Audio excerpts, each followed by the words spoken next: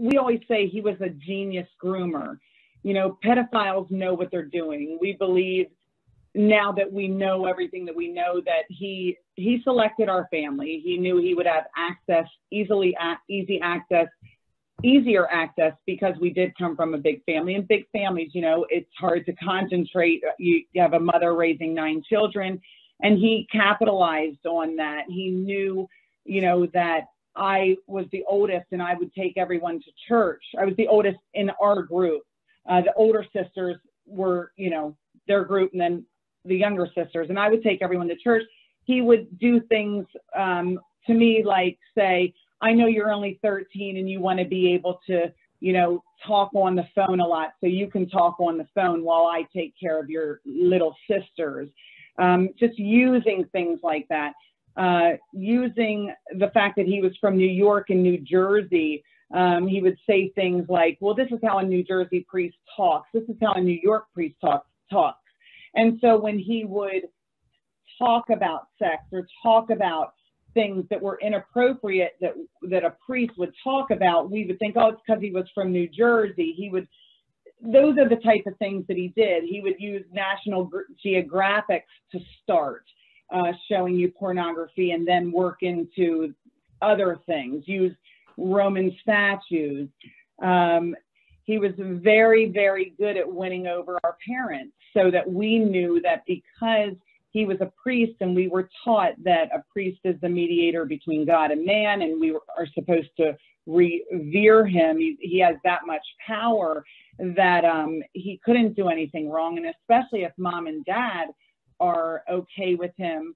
You know, I remember specifically one time him telling my parents at the table that he would administer last rites at accident scenes and different things. And then he went into another story and talked about how a priest is called to a vast array of things. And one of them was even one time he had a young girl that was in 4th grade who had started menstruating, and a nun wasn't around, and he had to help her.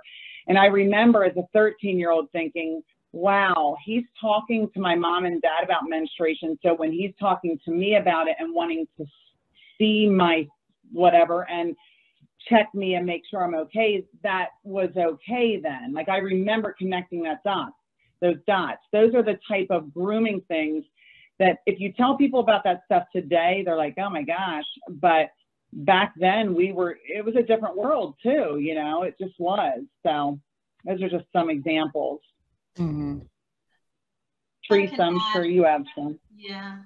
If Teresa, go ahead, Teresa, if you have something to add. Personally, for me, it was, you know, I got to drive his car at 8 years old. You know, if I went through the whole menstruation teaching with him, I got my period when I was 8 years old. Lara was there. Her and her friend were, you know, making fun of me and everything. And he consoled me and took me upstairs and, you know, told me all about the birds and the bees and what I needed to do and how I needed to use the products and things like that. And then after that, it was do things for me and you can drive my car. So, I mean, what 8, 9-year-old girl doesn't want to drive a car, you know? So yeah, those were kind of and Candy, of course, and all of the shows that he would get us HBO. You know, he would pay extra to get HBO so we could watch Fraggle Rock and you know, all the different channels on TV, and because we didn't have that stuff, you know, we had 4 channels. So we had all the bells and whistles. There was no to us. So, and I think it's important to know that you know, we're sharing in the heart of what he did, but it's important to know, because we have all the time where we'll have people say, oh, but you know, so and so is so nice, he would never do that. And so it didn't start off that way. It started off where he was so friendly and nice. He really spent a lot of time. I mean, this was over the course of 10 years that, you know, we knew him. I met him at 10, and then 20 is when my youngest sister came out, Carolyn. And so he was nice and all those things. So grooming, you don't even know it's happening. And then all of a sudden, like Patty said, these things that you heard, and then like Teresa said, the special exceptions that he gives you. And, you know, it started off simply with, he would come down to the playground, you know, where we were all playing, like all, you know, the school and the rectory was next door. And he'd always go on the playground, and he'd have his pockets full of Tootsie Rolls, and he'd give all the kids Tootsie Rolls. So it's hard to eat a Tootsie Roll today. Yeah.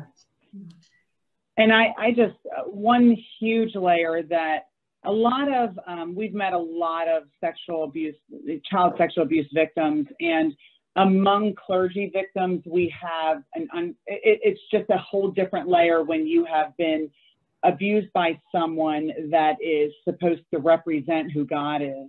And so it's, you'll see in sexual assault victims from clergy or other, you know, religions, that most people either go one way or the other. They run from God or to him. It's just crazy how, you know, that is used in the grooming process too.